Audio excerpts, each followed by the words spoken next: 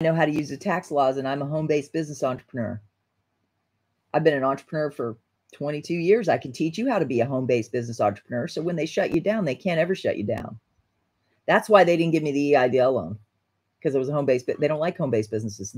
I talked to one of the EIDL, he's one of the subscribers of my channel. He works for the SBA. He goes, no, we like to support businesses that have debt. I said, I have debts that I didn't have before. It's credit card debt. He goes, no, I'm talking about shops and, you know, I said, oh, you mean overhead because I have a regular business where I have to pay rent every month. He goes, yes. I'm like, oh, okay. So I learned everything I needed to know. They're discriminating against home-based business employees because they can't shut them down. So what are they trying to do now? Then they get on my Zoom.